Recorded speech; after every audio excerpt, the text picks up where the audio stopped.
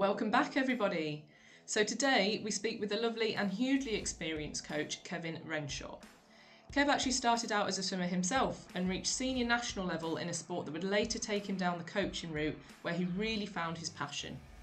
Having coached since '94, he became a British team coach in 2004 and has so many achievements to his name. He's had swimmers at multiple Commonwealth Games, where in 2018 he was also the head coach of the England team. He's taken swimmers to world champs all around the world and coached Joanne Jackson to 3 world medals and not 1 but 2 world records. He also guided David Davis to an Olympic silver medal in 2008. So today we talk with him about some of those journeys and getting the absolute best out of each individual athlete that he works with, and what some of the character traits are that he sees in these successful athletes. How would he compare the 3 Olympic Games that he's coached at, those being Beijing, London and Rio, and how he's learnt from and taken on board wise words spoken to him from his colleagues and coaching friends. Thanks for listening today, guys. We really hope that you enjoy hearing from our guest, Kev Renshaw.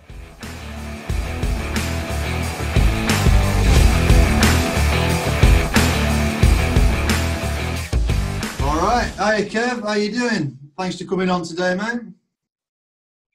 Good, mate. Good to see you. You two looking magnificent. You too, Kev. You too. Try really his nice best. to see you. So, Kev, you've been coaching in Britain. You've got a wealth of experience coaching all sorts of different athletes. What is it that got you into coaching in the first place? By accident. Oh, really? I swam when I was younger. Just, like I was a decent national level swimmer. I swam in a lot of national senior finals. I won a few age group medals and stuff like that. And then when I stopped swimming, I did what a lot of young people do. Yeah, I just got a group of friends and went out every Friday, Saturday, Sunday, Monday, and stuff like that. And then I was coached all the way through my own swimming career by my dad, and who also coached Dave McNulty. Right. Okay. All right. And after probably about 4 or 5 years after I stopped swimming and I'd never set foot anywhere near a swimming pool, my dad took ill. He had a few issues with his heart, and he needed to like kick back for a period of 6-9 months, whatever. And he said, would you come and temporarily do this coaching lark for me? And so I did. And I loved it. I loved it. I loved like my social life that I was having, but I loved this. And when he then kind of came back, I was like, yeah, I probably want to be a bit more involved in this. Well, I can't just usurp my dad here. Like, that's not a way of doing this.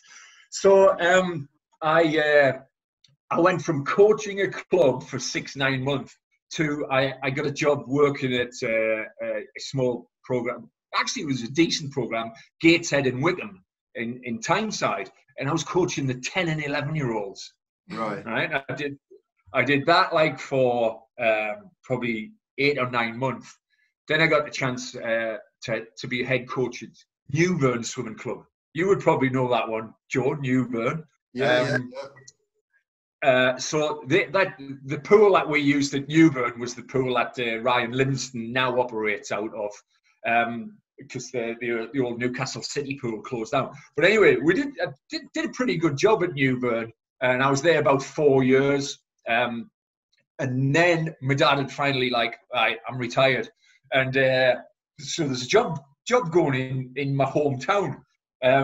But by this time, my brother has also been starting to do some coaching, assistant coaching for my dad in there. And anyway, we're both like, yeah, I want the job. Anyway, they give it to me, not my brother. My brother is coach there now. Right. Okay. Oh, great. You just have to wait longer, did you, to get the role? Yeah, absolutely. And so, I went back to my hometown, Chesley Street, started coaching there. I started doing a pretty decent job with a bunch of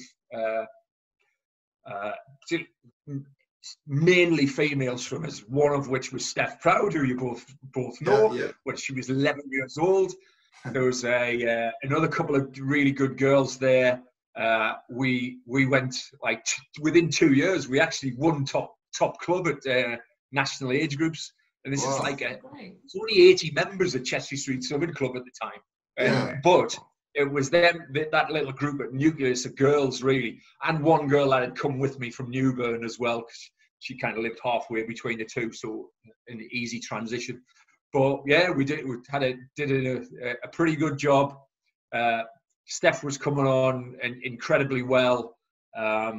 2003, she won European Juniors when she was 14. Well, she won European Youth Olympics the year before that as well. As a 13-year-old. This girl called Stephanie Johnson made the European Junior team in 2004, and Danielle Berry. And I think they, in 2 years, they won like 14 medals at European Juniors between them. Wow. And at that point, I was doing stuff I actually had a full-time job as well. I should chuck that one in as well. So I had a full-time job as a construction engineer with a whole bunch of different building companies, like the big house builders, Barrett and Persimmon and people like that. So, God, my life was busy. Busy.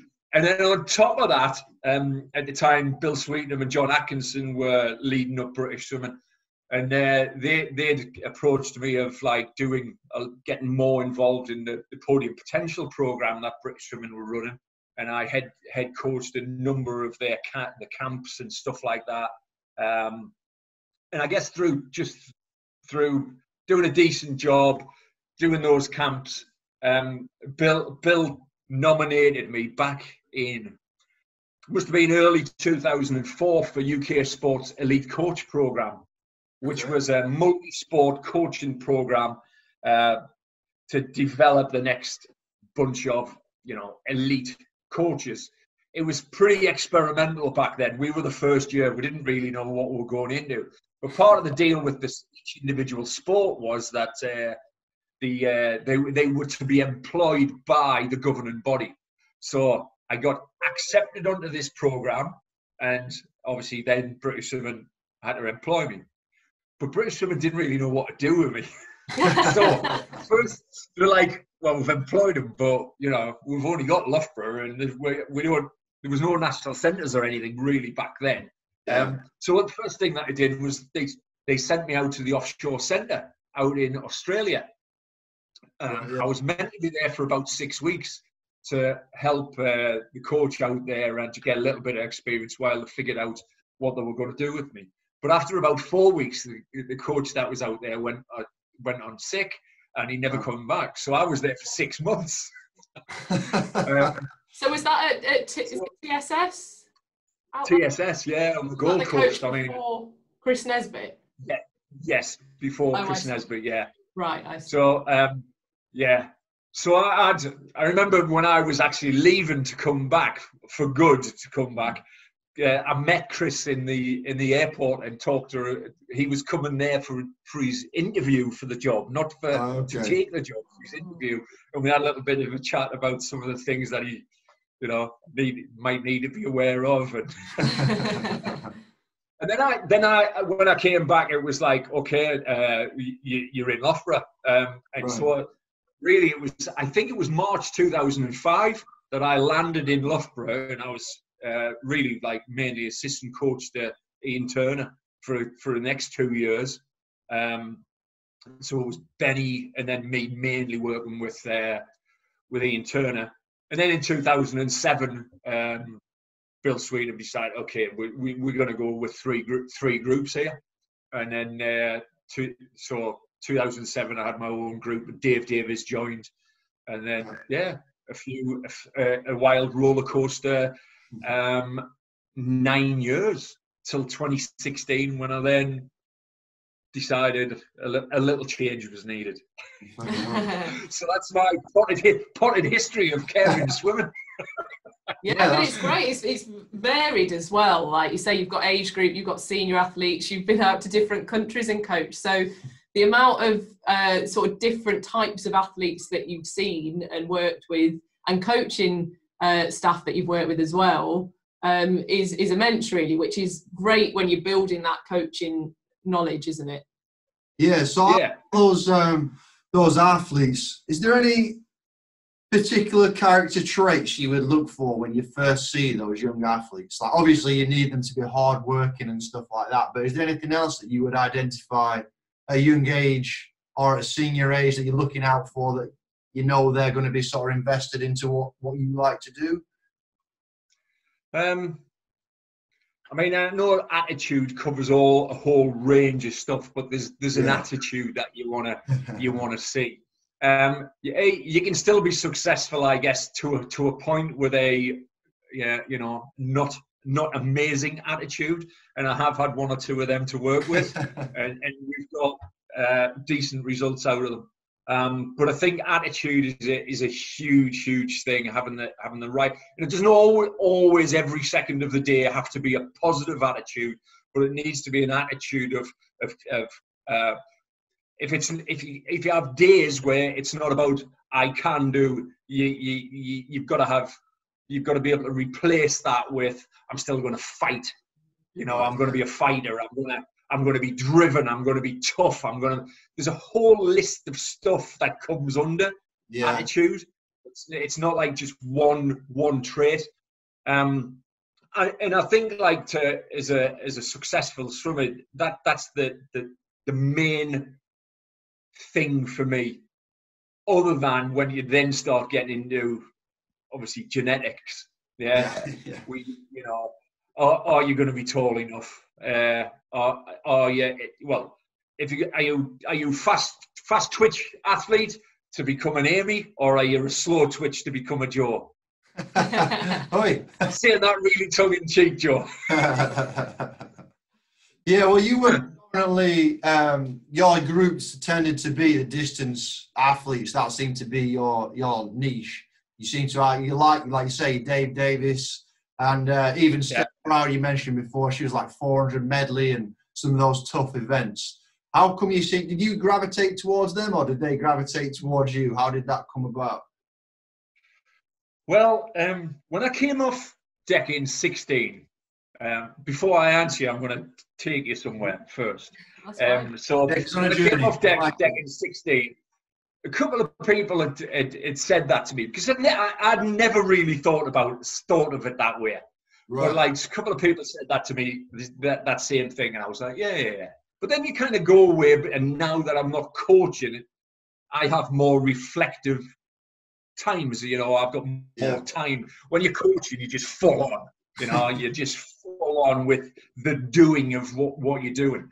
I started to reflect on this, so I did make some little. And then when you put that in the message that you sent to us, I thought about that again, and I've just knocked some things up. And the list that I come up with was 25 things in my career at Loughborough in middle distance events where I either won international medals or broke British records or swam in world finals. Yeah. And there was not that many in distance swim events. So I've actually been more successful as a middle distance coach than what I was as a distance coach. But I think because we're not a nation where we've got lots of people doing well in distance. So I think it was very noticeable for me that I always had a pocket of them. It was never just, them early days, even when with Dave in 2007 into 8, Dan was coming through really well then. Yeah. And then, it was just Dan in 11 and 12, but then by 12, Jack Bonnell joined. In 13, Caleb Hughes and Toby Robinson joined. And then in 15, Timmy Shuttleworth joined. And at that point, in 15 through to 16, you had all 5 of them guys at once in the program. So it definitely looked like it was a distance program there then. But, I also thought about, David, I think, broke the British record in the 800 when he was with me, okay? The 800. no one else 800 and above. I've not coached anyone to break a record 800 and above, but I've had about 10 400 and below, including 100, including 100 breaststroke out of Molly. Oh right, yeah, Molly, yeah, of course. Yeah, Molly Shaw coached 100 breaststroke. Yeah. And we actually going way back to 2008, I coached Craig Gibbons as well. He went 49.6. He went 49.6 in the Olympic trials in 2008, and that was the 6th fastest ever by a British swimmer. Wow. So, like, what I think I am, because I've also had earlier in my career, prior to Molly coming, you need to just stick to freestyle and medley, the tough events, because you'll not be able to coach someone like a breaststroker. Now, what I think about the sport, and where I've talked with Armager about this years and years ago, what I developed as a philosophy for coaching was that I train an event and I coach a person. Right, yeah. Okay? That's pretty simplified version. When I train an event, what I do is I go, I'm going to find out everything I need to know to be able to train that event really well. Yeah. And I'll find that out from whoever I need to find it out from as well. Yeah. So what are the physiological requirements of that event? So when Molly come in, I never coached a breaststroker. I mean, in fact, you mentioned Steph Proud as a good 400 medley swimmer, but she got away with it because she was obviously an outstanding backstroke swimmer. Her breaststroke was hideous, and I could never fix it. Never fix it. Sorry, so then with like I say, with Molly, it was like just really studying the technical side of the event. It was looking at what her limitations were, because Molly had actually plateaued for about 2 years prior to come into us. So what I'm saying there is like that I think I could coach anyone. Yeah. But there's certainly a type of person that would gravitate towards me. In fact, what I'm saying there as well, that's not like an arrogance level. It's just I think I could coach anyone, but not everyone, because everybody's got a coach that suits them, but not everyone is.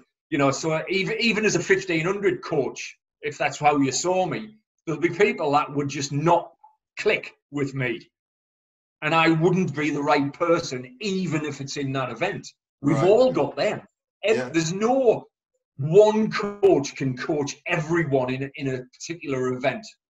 I just don't think that exists, because the relationship and all that is so important, isn't it?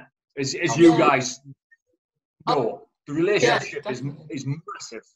Yeah, definitely. I mean, have you had those situations before where you've realised it's not quite clicking and you suggest maybe try this, maybe try that? Because I feel like a lot of coaches, like you say, they're going to come across athletes where the event for them fits, they've coached it before, or that they want to do that event or whatever it is, but coach-athlete relationship just doesn't quite click for whatever reason, because everyone's different. Yeah. Have you come across those situations, and how do you deal with those if you have? Yeah, well, what I talked about before, I talked about Steph Proud, and she was with me a long time, and me and her started to really get on each other's nerves, probably at a period in Loughborough. We'd been together for a long time, and where we had been kind of really cool together, it just wasn't. It got to a point where it just wasn't working. So, and I guess a little bit of it to some extent, it happened by accident. But I went to the World Swim Coaches Conference in Florida, and then after that was finished, I then went to Gators, and I spent a week at Florida Gators, and I thought this is the environment for her. And I spoke with Greg Troy while I was there, and Martin Wilby, and then as soon as I got back, I spoke with Ian Armager, and then we spoke with Steph, and she was like, I've always quite fancied going to the States. And I was like, you probably should have mentioned that to me, and we could have. But, you know, we facilitated that, and it was absolutely the right thing for her. Now, I think what was so good about that was me and her had got to a point where we were just like this all the time. But I think because I did the right thing for her, she's one of my best friends now. Yeah. You know, like she'll FaceTime me every week at the minute. Like occasionally we meet up and go out for dinner, and like it's just a really, really good friend because I did the right thing by her. Yeah. So the message is, if you butt heads, ship them off to a different continent. Yes.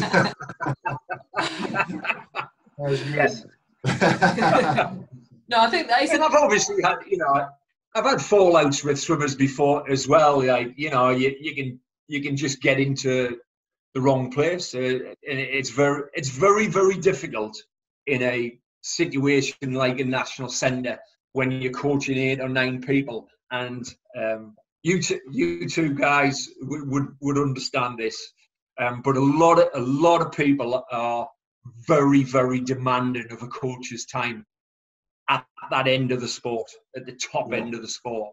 And what's really difficult is if you focus on 1 or 2 here, these ones start, what's going on here? And so I said yesterday on the Zoom call that I did to a whole bunch of, I think nearly 80 coaches on there, I said I've made a lot of mistakes in my career, loads of them, but I've generally learned from them.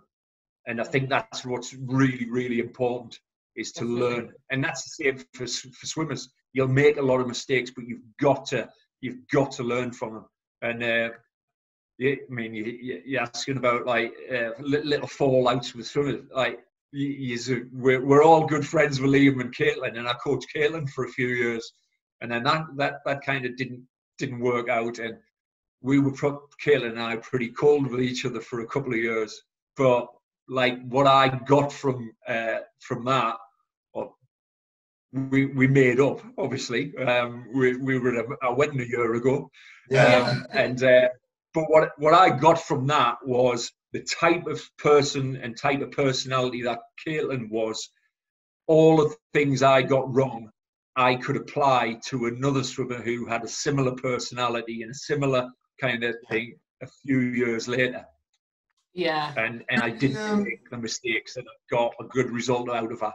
Yeah, absolutely. Is there any advice you could give then to like maybe coaches or athletes to avoid some of those mistakes you said you learn? Like, what are some of those things that you would take away that would help certain types of individuals? Because the thing is, when, like you say, you've got 8, 9, 10 athletes in one group at that top end, you're going to get some spiky characters. Like that spikiness, or whatever you want to call it, that's what makes them successful athletes in a lot of circumstances. So you're going to get some big, strong-willed characters, and the same with the coaches. They've got to be strong-willed, they've got to be confident in what they're doing. So that's sometimes where those conflicts can arise, I assume. So what advice would you have on that? What did you learn? I think in 2015, back into 14, 15 and 16, I probably coached better on deck than I had done at any point in my career, even though it wasn't as successful as what I was in 2009. And a large part of that was how I had kind of changed my perspective and demeanour based on the fact that I'd just had a little girl. Right. So that was a large part of it. Was my life became a little bit more of, that's what's really important. Okay. Really, really important.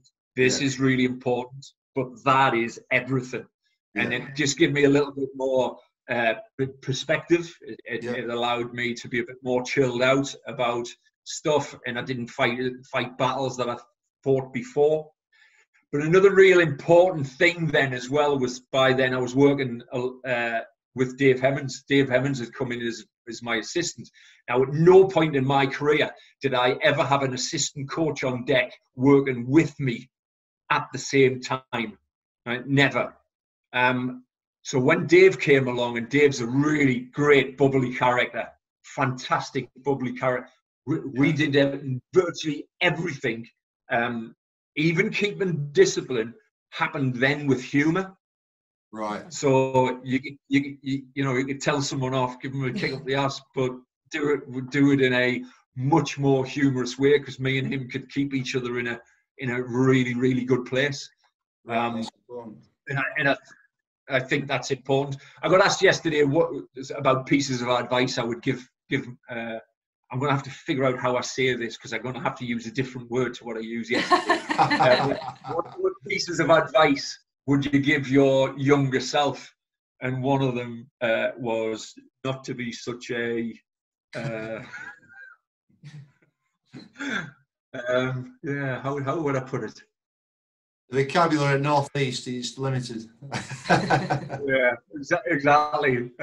Yeah, not to be so up yourself. Right. I guess is a right way of saying it. Got to kind of, I guess. Yeah, and just always remember why you're doing it. But it does get hard, particularly like, you know, if you are managing a group that is really is at the top end of the sport, and all of them are. And I think, you know, there's pluses and minuses to having these small groups. And sometimes there's a massive negative about coaching a small group, in that, you know, it can become just way too intense. Yeah, if the group is too small. Yeah, I mean, I can vouch for that. I mean, I was in a group of 4 at one point for around a year, and like, although we all got on, there is points where if one person out of those 4 isn't having 5 with your coach there, you know, isn't having such a great day, it can have a significant impact on the rest of the group. I mean, you said obviously about using humour for, you know, discipline purposes and things like that, and that's one way that you kind of get round that without anything getting too serious.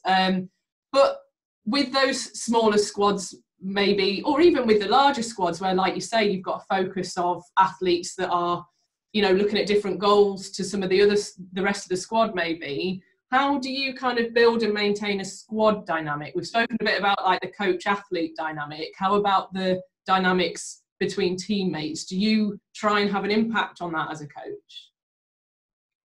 I do, and I always try to have an impact on that. I try to get people to understand that we're in this together and that we're allies.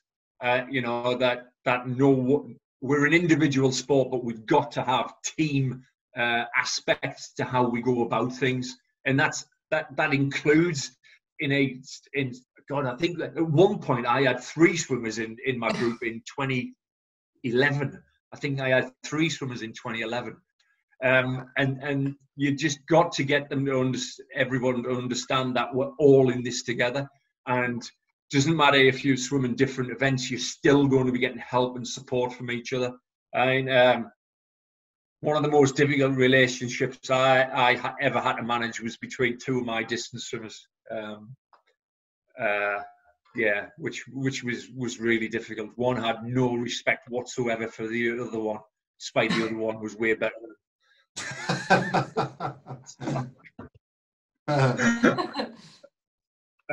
But you know, we got there. We managed to keep the peace generally, but it was the older one was able to just whatever. You probably know who that is.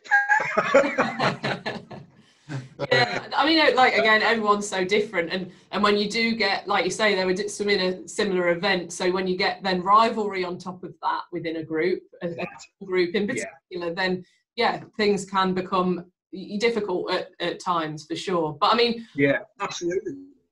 Yeah, definitely. I mean, you've had a wealth of experience. Like you say, you'd see yourself more as maybe the middle distance type coach, but you've middle distance up. Middle distance up. Okay. Yeah. Well, apart from Ollie and Craig. But you've had so much experience at. So you've been to 3 Olympic Games. Is that right? Mm. Yeah. So Beijing being your first one. So I mean, what were those experiences like for you being there as a coach? Oh, excellent. I mean, like the first one, really, it was a brave new world for me. I up to that point, the Olympics in Beijing, I'd never even been to World Championships. Right. or a European Championships, or a Commonwealth Games. Everything I had done up to that point. Actually, I had been to a Europeans, but I only went to the Europeans in 2008 because David was pre-selected for the Olympics, and we swam the Europeans instead of the Olympic trials. I think the Europeans was on about 3 weeks before the Olympic trials. So we went to swam the Europeans. So it was kind of, wasn't really a team selection. I think it was only about a dozen people in total went, because I think we had some relays to qualify to the Europeans that year. I think one of the girls' relays had to qualify. So yeah, there was I think Liam went as well, but it wasn't many at all. It might not have even been a dozen. So yeah, it was a totally new experience for me. I think I handled it pretty well that year. I remember a great piece of advice that I got from Coach Dave Haller. Right. Dave Haller, in fact, he gave it to a number of us because there was a few first timers on that team, and he said, "Just remember, guys, this is the day before competition, I think it was." And he was like, "Just remember, guys, walk slowly. Take it all in. Don't run around. Yeah, don't run around. Don't lose your head. Just keep it all. Walk slowly." And that sounds like Dave. But it was an absolute masterpiece piece of advice. It was exactly what I needed to hear. And Beijing was weird. So going back to what kind of coach was I? And right, my group in the Beijing Olympics. So I had David, who was doing the 15 and the 10K. Right, yeah. And I had Dean Mulwyn, my own swimmer. Then I had Robbie Rennick, 200-meter swimmer. Then I had 7, and I'm missing one. So David, Dean, Robbie Rennick. But I had Simon Burnett, Adam Brown, and Ben Hutton in my group. So pure sprinters. Pure sprinters, yeah. Absolutely.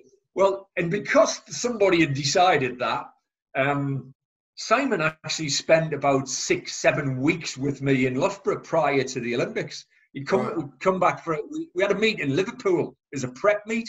So we came back like about a week before that, and then just stayed in Britain right through the Olympics.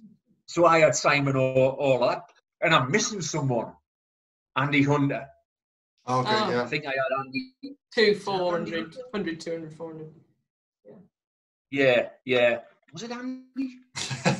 Anyway, I had 7 swimmers in my group, and so like, and it varied from the 50 to the 10K. I mean, you know. Couldn't be much more varied, really. No, absolutely.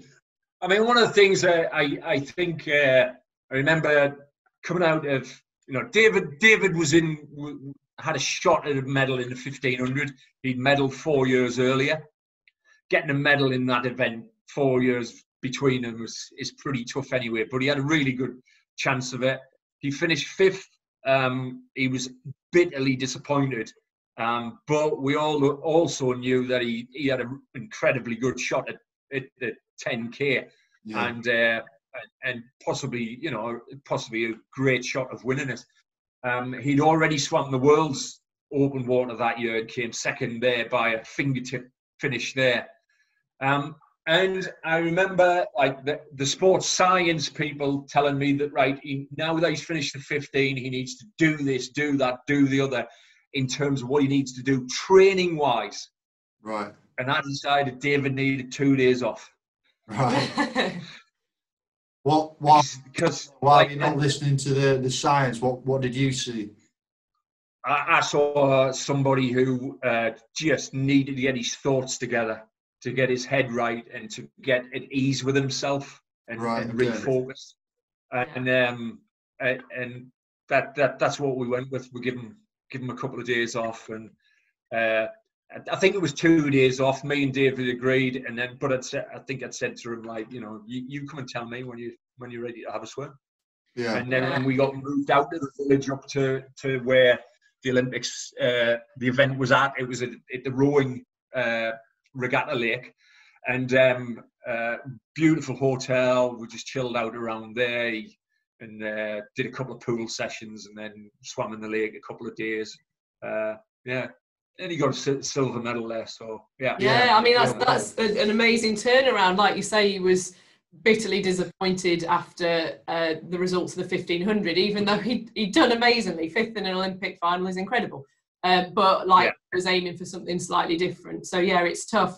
And it is interesting because I was listening to a podcast with Poolside Pass yesterday with James Gibson, and he was talking about paper and saying that he believes that the mental side of it is probably more important than the scientific side of it. Now, I love the scientific side, don't get me wrong, but I feel like there are points where the head is a lot stronger than the body in some cases, and you do have to really take that on board as a coach, I think, and like you say, kind of just read the athlete and see what it is that they need at that point. And obviously it worked because it turned him round and came to a silver medal in his next event a few days later. So it was obviously the right thing to do. Yeah, and I totally agree with James on that. I think, we've all been there. We know what the elite end of the sport is. When a bunch of guys line up for an Olympic final, they're nearly always as fit as each other. Yeah. Aren't they? Yeah. They're nearly always as fit as each other. The determining factor nearly always is in here. And I think I kind of have this little rule of thumb that I kind of say to remind myself of, but I do tell other coaches that I think like a 90% physical preparation with 100% in there, total belief in yourself, will deliver results. But I'm not sure the other way around will. Right. Yeah. Not sure at all. That makes you can sense. be as fit as you want, but if you don't believe you go, and I'm sure that Foggy would be okay with me saying this. I believed that Foggy should have won a medal in London in the 10K, but I don't think Foggy ever thought he could. Right. And he finished 5th in London, but I really believed he could have won a medal. He didn't think he could. I don't think. It's not something we dwell on loads, but I don't think he really believed he could. Is that something you realise now in hindsight, or did you realise that at the time, leading in? I realised it probably going in. Yeah, I think I always did because he was always quite. I do warm water because Kev wants me to, rather than.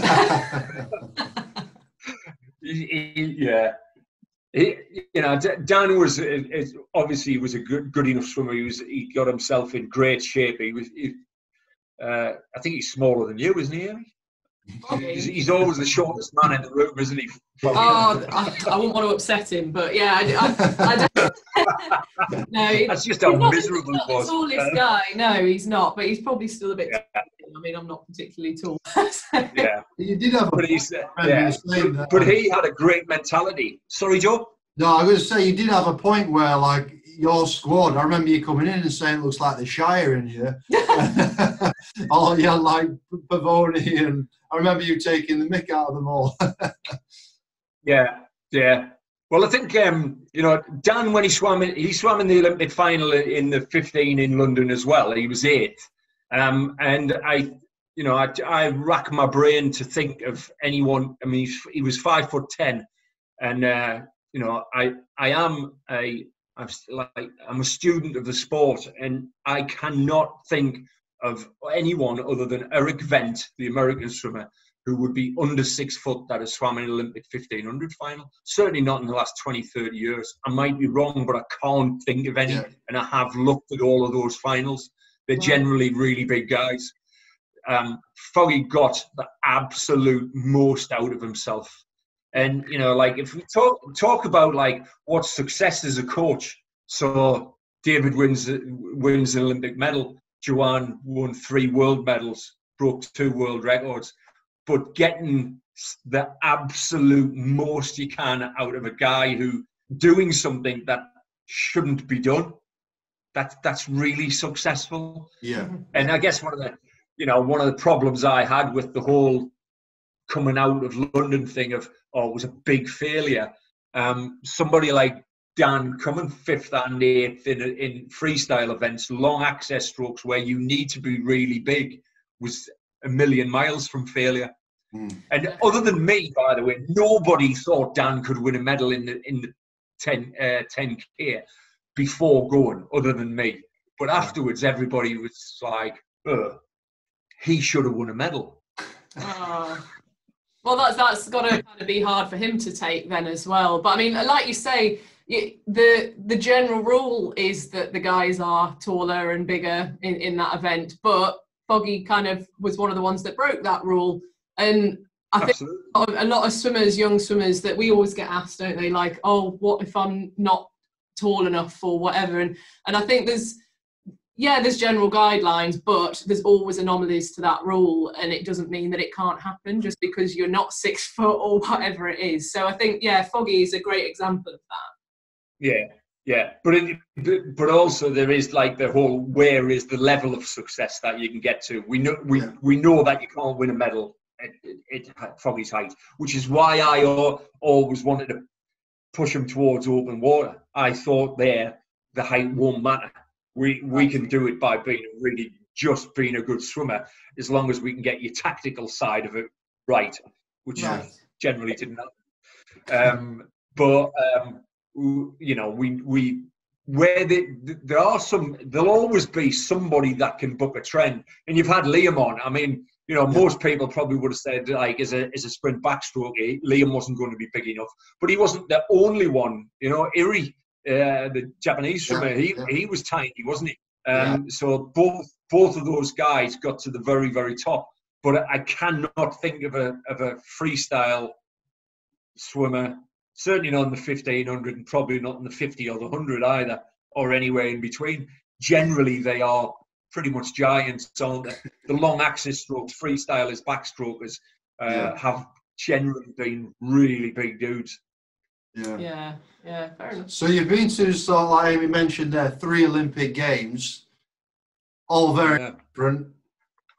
How would you compare those 3 Olympics? And is there anything that you learned moving from Beijing into London that you took into Rio that you would, think about if you're telling other coaches into the next one? What did you learn from each Olympics? I know that's quite a vague and open question, but there must have been things you learned along the way that you thought that's really important for the next time we do this. But like for my own that I kept for myself was about the bit of Dave Haller was gold dust, right? And that's not just like how you move around the pool. It's not really just about don't move around quickly. It's about keep everything in perspective, keep a low key to everything.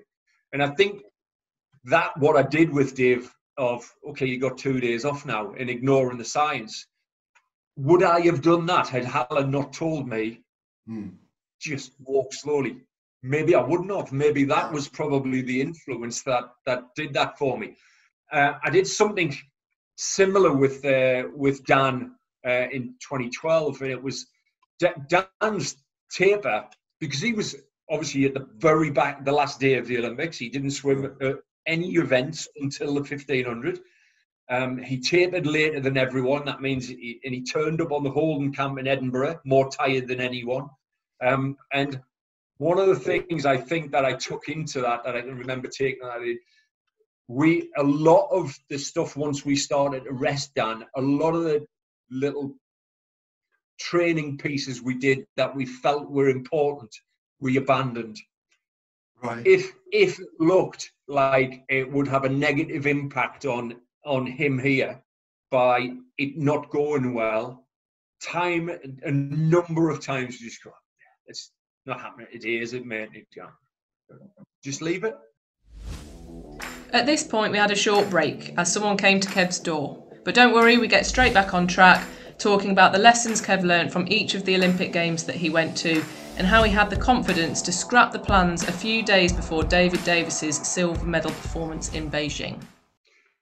Yeah, I think I did learn that along the way, but it's all about reading the athlete and knowing the person. And I guess I built up a really good relationship with David by that point, and you just sometimes a lot of coaching is instinctive as well. It's what you're, but even instinct comes from knowledge as well, and I guess I just felt like, oh yeah, the head is not in any kind of place to go back in a swimming pool right now. You know, and like I said, that carried on, I guess, 4 years later to a large extent with Dan. Him preparing later than everyone else, him being more fatigued than everyone else, because he was right at the very back end of the program. A lot of stuff that we did with Dan in the 3-week lead up were, this isn't going well, I'm going to protect his mentality over the science, over the physiology. I thought he was in great shape anyway, physical shape anyway. It was all just coming down to protect the mentality. And then go by Rio with Jack. I got a great one in with Jack that I did. It's very similar to this. So Jack was, we were training at the sports Jack club. Burnell, Jack Burnell, yeah. We were training at the sports club in the centre of Belo Horizonte. It's like 10,000 people were members of this sports club. 3 or 4 swimming pools down there, including a 50-metre training pool. And we had 1 lane of it to train. Anyway, Jack, morning session, and just didn't go well at all. And I was, don't worry about it. Don't worry about it. We'll give this up. Similar to what I was doing with Dan 4 years earlier. It's like, it's not important. We've got 4 years of work, and Jack was really knocked and upset that he hadn't performed well. He's like a bit wound up that, you know, I've got to try to win an Olympic medal in 6 days. Whoa! And I'm like, calm down, whatever. And like, he decided, for whatever reason, he decided that he's not going to speak to me then. So he gets out of the water, and he's in such a bad mood, he doesn't want to speak to me, and we go back, we have a second breakfast, and then he goes and has some downtime. He comes down for lunch, and he's still not speaking to me. Yeah. What am I going to do here? What's important here? And the only thing that was important was to get Jack's head back in the game.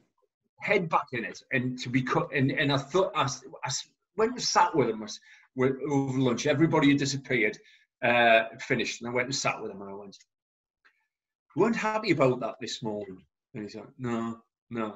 And I said, "If we were on a training camp in Australia," I said, "and you had like an awful morning session, what would you then do if you've got like 5 hours, 6 hours to kill before going back to the pool again? What would you do?" He said, I'd go to the beach and sunbathe or something like that. I went, "All right, that's what we're doing."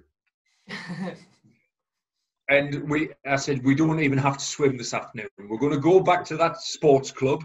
You know, the weather in Brazil, in Belo, was amazing. Some of the other pools were leisure pools. There was sunbeds everywhere. And that's what we did. We went down an hour before the training time. And I said, it's entirely up to you whether you take your day to swim or not. But let's go and have let's just go and enjoy a bit of sun, chill out, take a ball down, have a bit mess about with the ball, whatever. That's what we did. We went and sunbathed. And about 20 minutes after the session should have started, he was like, "Have a really good afternoon, Kev. Should we have a little swim?" And we went and had a swim.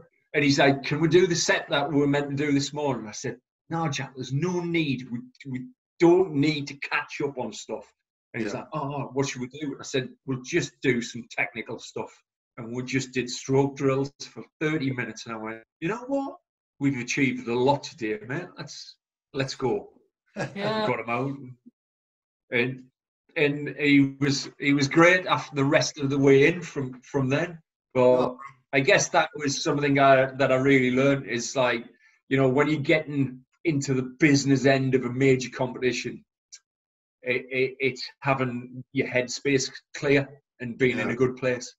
Definitely. I mean, athletes aren't robots. I mean, I know everyone's got a routine and a schedule that you can through the rest of the year you kind of need to stick to most of the time. You've got to get that bank of work in, you know. But yeah, like you say, that focus changes a little bit because at the end of the day, they're all human. All the athletes are human. They need different things from their teammates, from their coach, from their training. So yeah, to get them there. So it's important to remember that all that work you've done is the really, really important bit, and this is that just little bit on the top, isn't it? So make sure you're spayed then, I guess, isn't it? Yeah. Why not? Good. You know, and once we got down into Rio as well, I mean, pretty much every day me and him went for a walk, just down on the, you know, we'd get taken to the official bit because it wasn't, you know, you were always warned, don't go out walking too much in your British tracksuit and stuff like that. So we'd go down to the venue and we'd just wander off along the beach and back again, having a bit of a chat and what have you. So yeah, important stuff. The most important thing. I mean, I guess like all of that training that you do, what you're doing is you're building the engine. Yeah. But like in a car or any mechanical vehicle, nothing works without the gearbox. Yeah. True. Very true. I mean, those 3 Olympics are all going to be special in their own way. Do you, not necessarily for the swims that your swimmers produced and things like that, but as an experience, like, do you have a preferred? Did you have a favourite, like a real highlight out of the 3?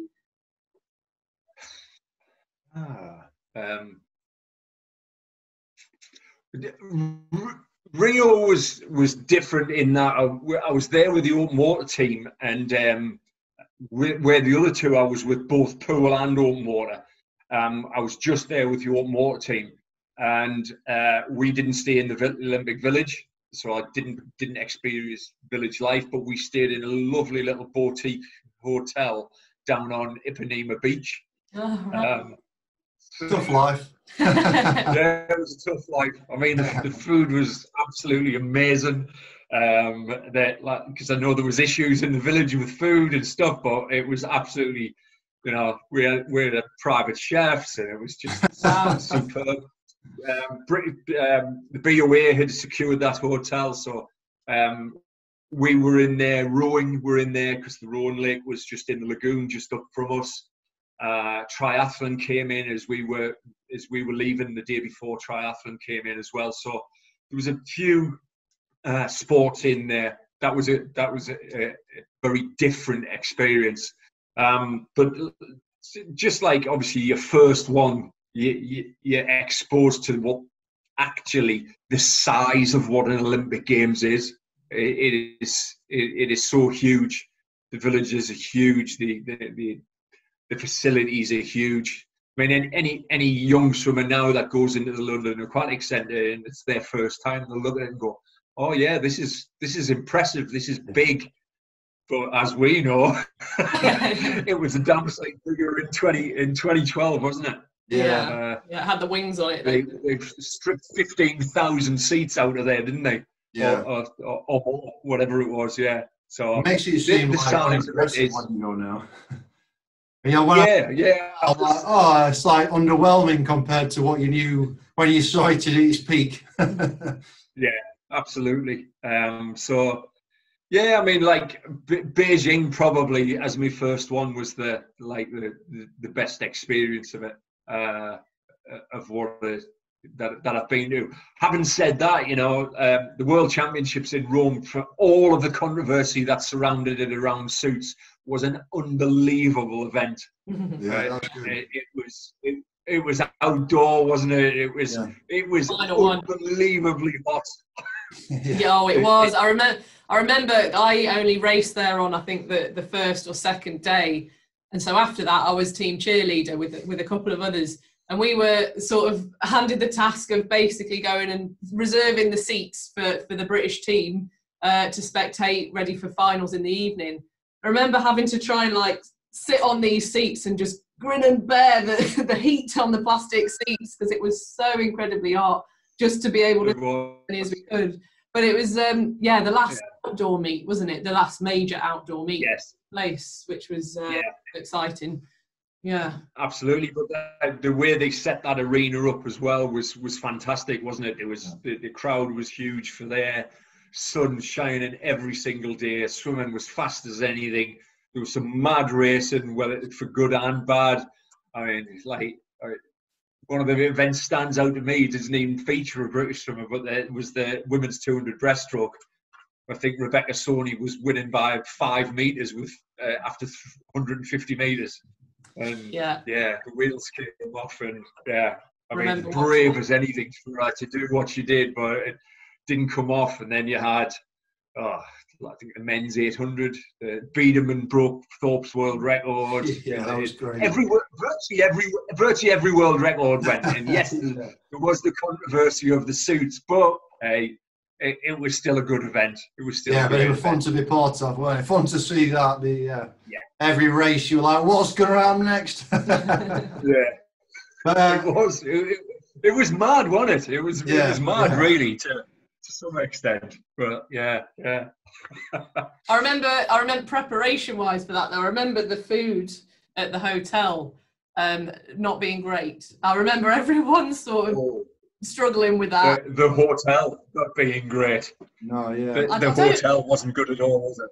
Compared to your life in Brazil, by the sounds of it. Personal lessons there. Who went to the Commonwealths in 2010? Yeah. You, Amy? We both did. Both were. Yeah. Do you remember the hotel in Doha? Oh, that was phenomenal. Yeah, that was incredible. That was the best hotel I've ever been in my life. Oh yeah, turn down service and things. Yeah, crazy. To the village in Delhi, we're just like, I don't know why they made it look even like harsher in Delhi. But still part of the fun. Where it was the complete opposite with Rome, wasn't it? I mean, in Rome, the hotel was like not great. The food was awful. We just had to get on with it, and that is the thing. You can't control everything that's going on, and you've got to. There's no good whinging about anything. There was times that actually, because Joanne had a really busy program in Rome, really busy. And there was times that really she'd get back and there'd be virtually no food left. Not that it was you'd really want to eat it, but each time she'd get back, because she won 3 medals there. So she's getting drug tested all the time as well, doing press conferences and stuff. She got back from there really late some nights and it's like, just eat what you can. It's all right, I've got stuff up in my room. That's how we have to be, isn't it? We've got to be prepared the best we can be, but also just roll with the punches and don't let things affect you. Yeah, exactly. I mean, everyone's still got performances there. So, it's, like you say, control the controllables as best you can. But I mean, now you kind of come off poolside a little bit now and you've got a bit of a different role. So can you tell us a little bit about what it is that you do now? Yeah, so I'm still with British Swimming, obviously. I am pathway manager. So pathway being the transfer of young athletes up to seniors. So, I work with athletes and their coaches to try to make sure that we can get as many of the people that we are identifying at young ages through and feeding up to the senior team. Trying to make sure that there's a good supply of swimmers going into the senior team with the right type of attributes, the right skills, the right, and not just skills as in what they are in the pool, but the right mentality and skills and right level of experience to go forward. I guess another big bit of that job is I do kind of project work as well. So British Swimming have an educational portal called Off the Blocks. And that has just anything educational that we have goes on there, and that's kind of my domain. That's something that I have to make sure is got stuff going on there virtually every week. So that's one of those things, and yeah, various other things. I do bits of analysis to look at what's important and what's not important, trying to figure out, like, along with Tom Shaw and Leah, we try to, like, look at data and analyze data to look at what trends are and what trends are important. You've always got to, like, if you're designing a system, I guess you have to go with what the weight of evidence is, but you've got to, like, allow for, there'll always be some outliers, and systems have to allow outliers to thrive, but you've got to try to come up with something that gets as many as possible through as well.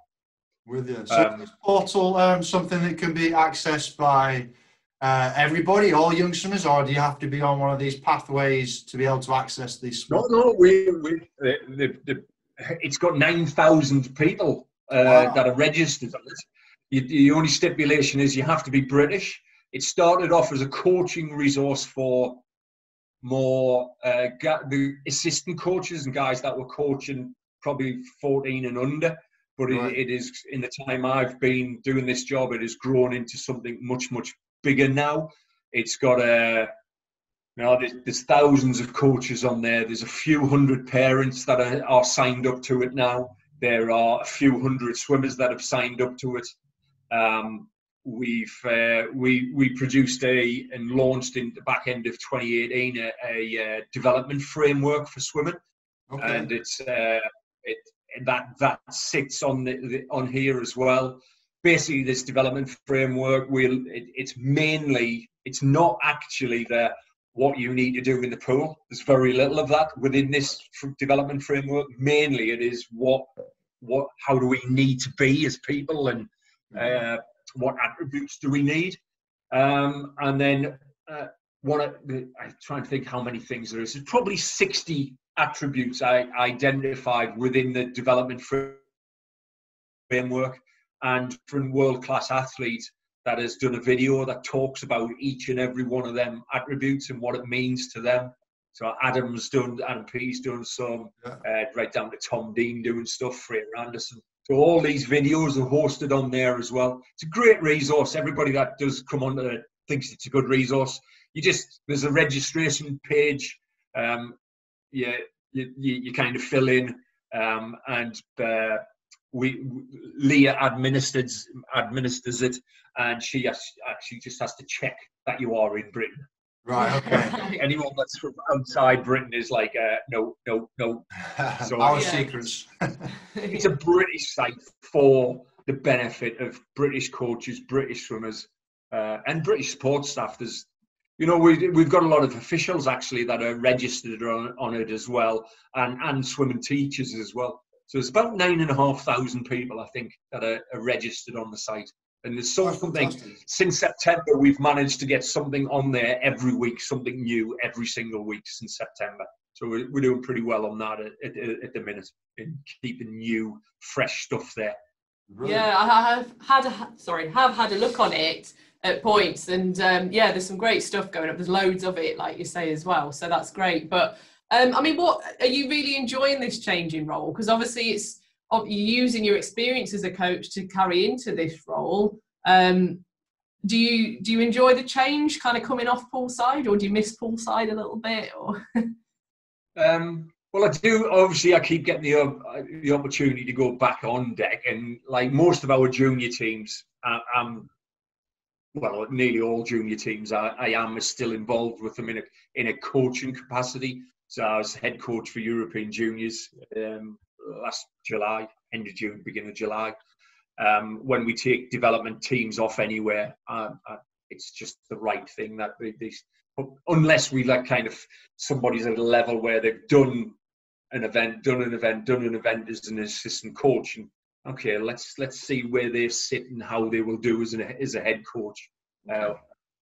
Generally, I'm on teams as in the youth program as a coach. I do miss it. I mean, I do miss it to some extent, but I can't ever see myself going back on deck. The bit that I love is things. I mean, I do love talking, swimming, talking, coaching. That might have come across here. You got to have a passion. Absolutely, and so I do love it, but I also love like working with athletes was great, and yeah, I miss that to some extent. But I like working with coaches, and at the minute, that is a big part of what I'm doing is working with coaches. I also link with Swim England as well. There's a proportion of my salaries paid for by Swim England, so I'm the link between British Swimming and Swim England, and I'm heavily involved in all their coach development initiatives that they do. And, you know, I do a lot of work in setting up coaching symposiums and coaching workshops and stuff like that with them. So they are really good, exciting things for me to be involved in. Oh, bro. Yeah, definitely. I mean, how with obviously government announcement that pools won't be opening at the next stage of lockdown easing, does that change? And I mean, you're still busy, I presume, doing your job day to day at the moment. Does it have anything in the way you can do things within your role now? Oh yeah, I mean, I mean, 50% or more of my role was driving around the country, visiting programs and talking to coaches, like, you know, face to face, talking to swimmers face to face, and now everything's from home. I try to keep in touch with as many coaches as I can. I've got 2 different kind of email groups of coaches, one that's got about 30 guys on and one that's got 140 on, and I try to keep in touch with them pretty regularly.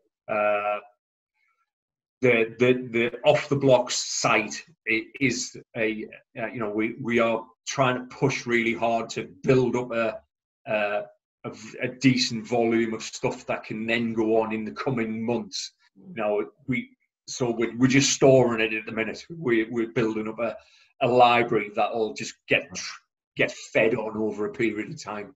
Because once things are back up and running fully, that site is actually the hardest thing to keep fresh, because everybody is, you know, then just concentrating on not always on the here and now, but they've got their job to do of getting swimmers to swim fast. So it's a very different way of working right now.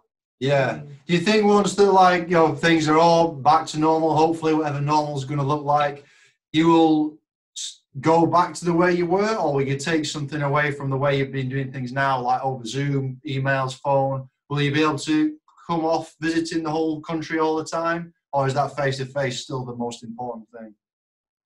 I think the face-to-face is most important, but one of the things it'll definitely do is, I think with the whole coach development, coach education side, we've learned that Zoom can, you know, why drag people up from Plymouth down from Aberdeen to Loughborough to do a development session when you can do it on Zoom?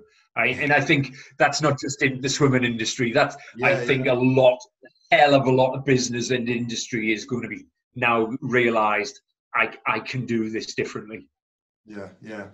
That's good. Yeah, I mean, you got to find some positives out of this situation, aren't you? If there's a silver lining, then yeah, absolutely. But you know, like I said, it is really important to have face-to-face contact with swimmers and coaches as well.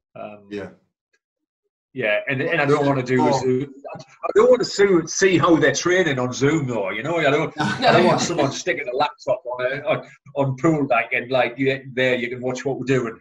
Yeah, you can't have that. I still do like being on deck. Yeah.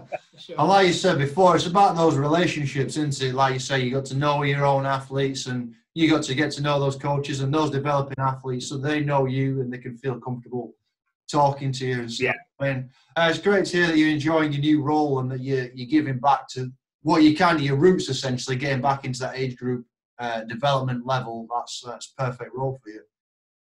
Yeah. Well, it's kind of like gone full circle for me. So I have operated at virtually every level of the sport. So.